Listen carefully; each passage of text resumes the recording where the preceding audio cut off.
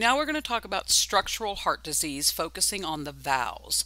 There are two AV valves, the mitral and the tricuspid, and two semilunar valves, the aortic and the pulmonic, and they control the blood flow through the heart.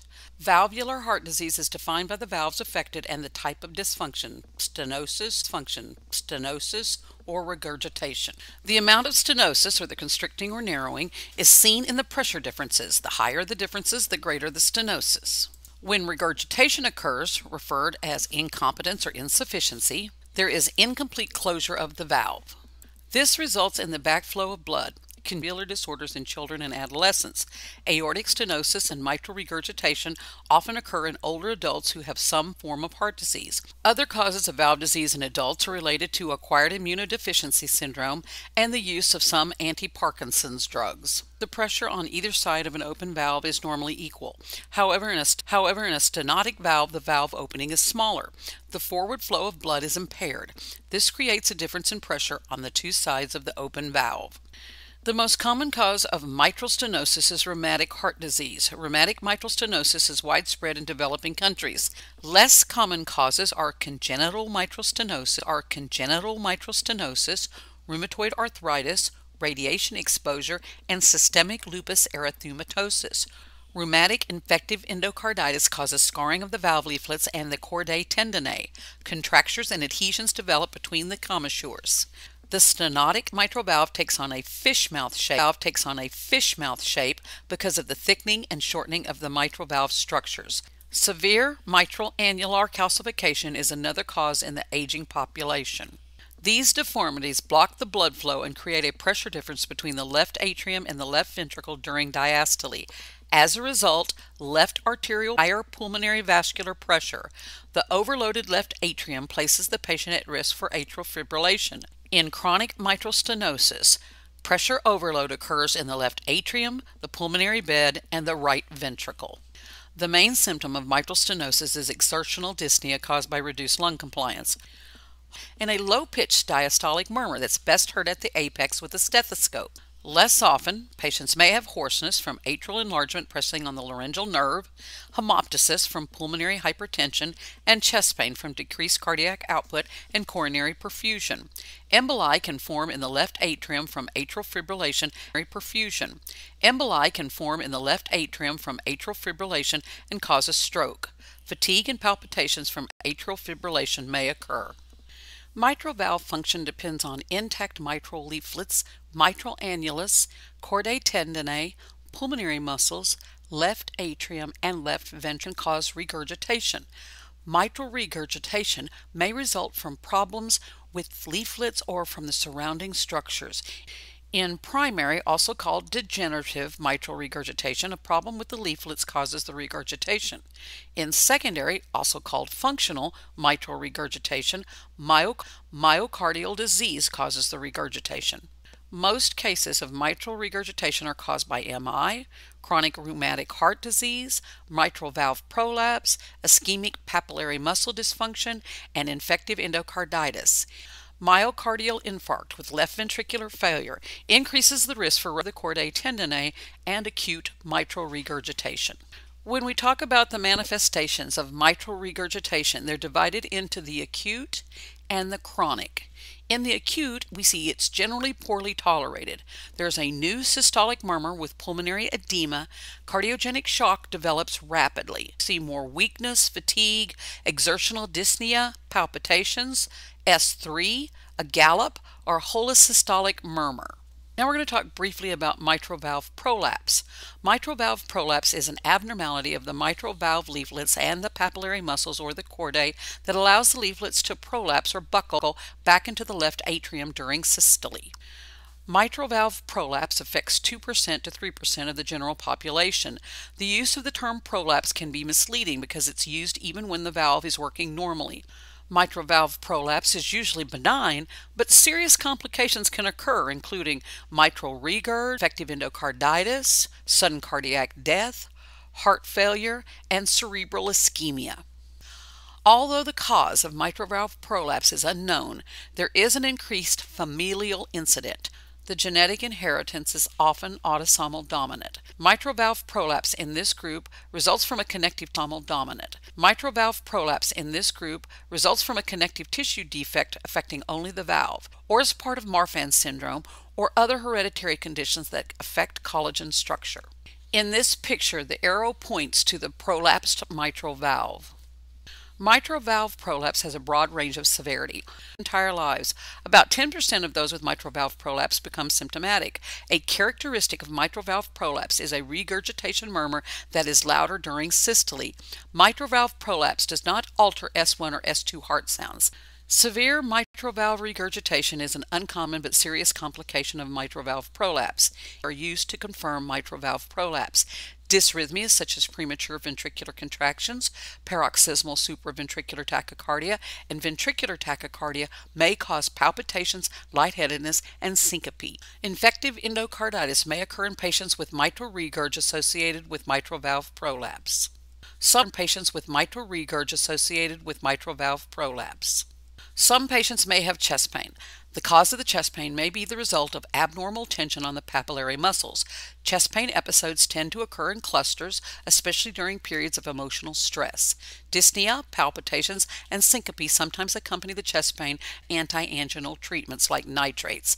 Beta blockers may control palpitations and chest pain. Encourage patients to stay hydrated, exercise regularly, and to avoid caffeine.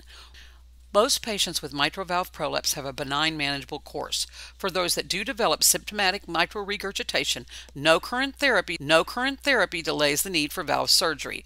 A teaching plan for the patients with mitral valve prolapse is outlined in Table 3611 in your textbook. Congenital aortic stenosis is generally found in childhood, adolescence, or young adulthood. In older adults, aortic stenosis is a result of rheumatic fever or degeneration. Aortic stenosis is the most frequent degenerative valve disorder affecting 3% of the people over 65 years of age. In rheumatic valve disease, fusion and calcifications cause the valve leaflets to stiffen and retract, resulting in stenosis. Aortic stenosis due to rheumatic disease accompanies mitral valve disease. Isolated aortic stenosis is usually non-rheumatic. Clinical manifestations of aortic stenosis develop when the valve orifice becomes about a third of its normal size. They include the classic triad of angina, syncope, and exertional dyspnea, reflecting left ventricular failure. Auscultation often reveals a normal or soft S1, a decreased or absent S2, and a crescendo-decrescendo systolic murmur with radiation to the carotids. Some people may be asymptomatic. The prognosis is poor for patients with symptoms and those whose valve obstruction is not fixed. Nitroglycerin is used cautiously to treat angina, sense the blood pressure, and worsen the chest pain. Aortic regurgitation may be the result of primary disease of the aortic valve leaflets, the aortic root, or both. Trauma, infective endocarditis, or aortic dissection can cause acute aortic regurgitation, which is a life-threatening emergency. Chronic aortic regurgitation usually results from rheumatic heart disease, a congenital bicuspid aortic valve, syphilis, a connective tissue problem, or a post-surgical cause. Aortic regurgitation causes retrograde or backward blood flow from the ascending aorta into the left ventricle during diastole. This results in volume overload. The left ventricle initially compensates for chronic aortic regurgitation by dilation and hypertrophy. Myocardial contractility eventually declines, and the blood volume in the left atrium and the pulmonary bed increases. This leads to pulmonary hypertension and right ventricular failure. Have sudden signs of cardiovascular collapse. The patient develops sudden dyspnea, chest pain, and hypotension, indicating left ventricular failure and cardiogenic shock. That's a life-threatening emergency. Patients with chronic severe aortic regurgitation develop a water hammer pulse, strong, quick beat that collapses immediately. Heart sounds may include a soft or absent S1, S3, or S4, and a soft, high-pitched diastolic murmur. The patient with chronic aortic regurgitation generally is asymptomatic for years. Exertional dyspnea, orthopnea, or proximal nocturnal dyspnea develop only after considerable heart dysfunction has occurred. Angina is less common with aortic regurgitation than with aortic stenosis. Tricuspid regurgitation, or TR, can be primary or secondary. Primary TR is less common and is typically due to infective endocarditis. Secondary TR can be caused by right ventricular dilation from pulmonary hypertension, cor pulmonale, or a pulmonary outflow tract obstruction. The patient doesn't show jugular vein distension, enlarged liver, and pulmonary edema until the regurgitation is severe. Diagnosis is made by history and physical as well as echocardiogram, the regurgitation. Tricuspid stenosis is almost always caused by rheumatic fever. Signs and symptoms include fluttering discomfort in the neck, fatigue, and possible right upper quadrant pain. Pulmonary regurgitation is often asymptomatic. A crescendo-decrescendo murmur is present. Potential causes include pulmonary hypertension, surgical repair of tetralogy of Fallot, or congenital valve disease. It can cause right ventricular dilation. Pulmonary stenosis is almost always a congenital part of tetralogy of Fallot. It results in right ventricular hypertension and hypertrophy. It's largely asymptomatic. When symptoms develop, they're similar to those of aortic stenosis, syncope, dyspnea, and angina. Symptoms typically do not present until adulthood. Diagnosis of valvular heart disease includes information from history and physical examination and a variety of tests. There's a table 30 information. An echocardiogram shows valve structure, function, and heart chamber size.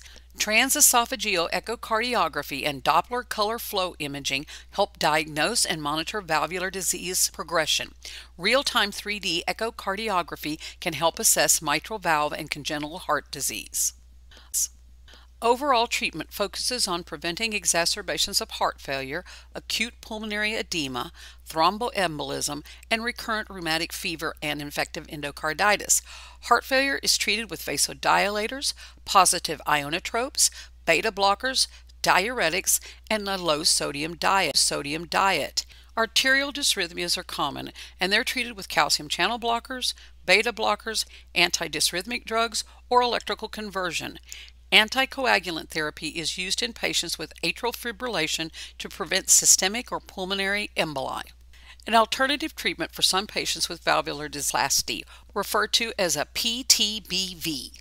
During a PTBV, the fused commissures are split open. Balloon valvuloplasty treats mitral, tricuspid, pulmonic, and aortic stenosis. The PTBV procedure is done in the heart catheterization laboratory. It involves threading a balloon-tipped catheter from the femoral artery or vein to the stenotic valve. The balloon is inflated to separate the valve leaflets. A single or double balloon technique may be used. Using a single balloon technique with an hourglass shape allows sequential inflation. It is popular because it's easy and has good results with few complications. Like PTBV, the Sapien transcatheter heart valve, or the THV, is used for select patients with aortic stenosis. The THV is inserted through the femoral artery and moved to the heart. It's released and expanded with a balloon in the location of the aortic valve. This procedure is limited to patients who are eligible for surgery but who are at high risk for surgical complications, such as those with multiple comorbidities. The decision for valve repair or replacement depends on the patient's symptoms using the New York Heart Association classification system for functional disability. That's table 30 functional disability. That's table 34.3 in your textbook. The procedure used depends on three things. First, the valves involved. Second, the pathology and severity of the disease. And third, the patient's condition. Valve repair is preferred over replacement when clinically appropriate. Valve repair has a lower operative mortality than tricuspid valve disease. Although repair avoids the risk of replacement, it may not restore total valve function. Open surgical valvuloplasty involves repair of the valve by suturing the torn leaflets, chordae tendineae, or papillary muscles. It is primarily used to treat mitral or tricuspid regurgitation. Minimally invasive is a mini sternotomy or a peristernal approach. It may involve robotic or thoracoscopic surgical systems. Advantages include shorter lengths of stay, fewer blood transfusions, less pain, and lower risk for sternal infections and post-operative atrial fibrillation. For patients with mitral or post-operative atrial fibrillation.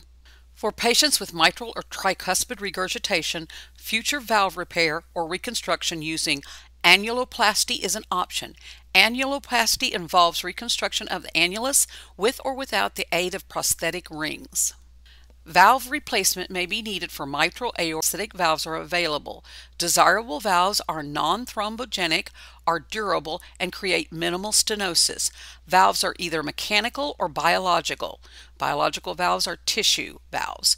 Mechanical valves are made from artificial materials. They consist of combinations of metal alloys, pyrolytic carbonations of metal alloys, pyrolytic carbon, and Dacron. Biological valves are made from bovine, porcine, and human cadaver heart tissue. They usually contain some human-made materials. A decellularizing process removes the cadaver cells from the valve to lower the risk of tissue rejection. Biologic valves are asymmetric in size. They produce a more natural pattern of blood flow compared with mechanical valves. Mechanical valves are more durable and last longer than biological valves. However, they have an increased risk for thromboembolism. Patients need long-term anticoagulation therapy, which increases the risk of bleeding. Anticoagulation therapy is not needed for biological valves because of their low thrombogenicity. However, they are less durable and tend to cause early calcification, tissue degeneration, and stiffening of the leaflets. Both valve types are subject to leaking and risk for infective endocarditis. This picture shows one is biological. A is a Starr-Edwards caged ball valve. B is a St. Jude's bileaflet valve. C is a Carpentier-Edwards porcine valve. And D is a core-value transcatheter aortic valve. Transcatheter aortic valve replacement, or a TAVR, is an option for patient with transcatheter aortic valve replacement, or TAVR, is an option for patients with severe symptomatic aortic stenosis who are at an intermediate risk or higher for surgical aortic valve replacement, or SAVR. Symptomatic aortic stenosis has a poor prognosis if left untreated. The procedure is ideally done using a transfemoral approach. The evaluation for TAVR includes echocardiogram, coronary CT angiogram, heart catheterization, and pulmonary function tests. Imaging can determine valve size and the plan for the procedure. Currently, there are 2 TAVR valves in the United States. The Edwards SAPIEN 3 valve is made of a bovine pericardial tissue. It is a balloon expandable valve. The core valve transcatheter aortic valve is a self-expanding valve made from porcine pericardial tissue. This picture shows a placed Edwards SAPIEN 3 transcatheter heart valve. Edwards SAPIEN 3 transcatheter heart valve. Nursing assessment consists of both subjective and objective data as shown in the slide. There's a table in your textbook, 3613, that gives more details about what should be included in the assessment. Nursing diagnoses would talk about impaired cardiac output, which would lead to impaired tissue balances. Goals should look to achieving normal heart function, improving activity tolerance, and understanding the disease and the health maintenance measures. Health promotion activities that encourage early treatment of streptococcal infections and provide prophylactic antibiotics for patients with a history of rheumatic fever are critical to preventing acquired valve disease. The patient at risk for infective endocarditis and any patient with certain heart conditions must receive prophylactic antibiotics. Teach the patient with a history of rheumatic fever, infective endocarditis, or congenital heart disease the symptoms of valvular heart disease to report. In acute and ambulatory care, we need to know the patient with progressive valvular heart disease may need outpatient care or hospitalization to manage heart failure, infective endocarditis, embolytic disease, or dysrhythmias. Heart failure is the most common reason for ongoing medical care. Design activities can increase cardiac tolerance, but activities that cause fatigue and dyspnea should be limited. Tell the patient to avoid strenuous physical exercise because damaged valves may not handle the increased cardiac output demand. Develop your patient's care plan to emphasize conserving energy, setting priorities, and taking planned rest periods. Discourage tobacco use. Consider a referral to a vocational counselor for a patient who has a physically or emotionally demanding job. Perform ongoing cardiac assessments to monitor for effectiveness of drugs. Teach the actions and side effects of drugs to increase adherence. The patient must understand the importance of prophylactic antibiotic therapy to prevent infective endocarditis. When valvular heart disease can no longer be managed medically, surgery is needed. The pre- and post-op care of this patient is very similar to care of patients having open heart surgery that we discussed in Chapter 33. The patient on anticoagulants after surgery for valve replacement must have an international normalized ratio, or an INR, checked regularly to determine proper dosage and adequacy of therapy. INR ratios of 2.5 to 3.5 are therapeutic for patients with mechanical valves.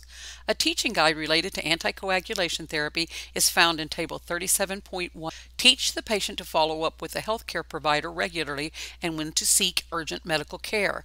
Tell the patient to notify the healthcare provider of any signs of infection, heart failure, or bleeding, or any planned invasive or dental work. And lastly, encourage the patient to wear a Medic Alert device or a bracelet and to carry the manufacturer's valve information card. We want to evaluate and make sure we've met our expected patient outcomes of maintaining adequate tissue and organ perfusion, achieving fluid and electrolyte balance, achieving optimal level of activity, and that the patient can describe the disease process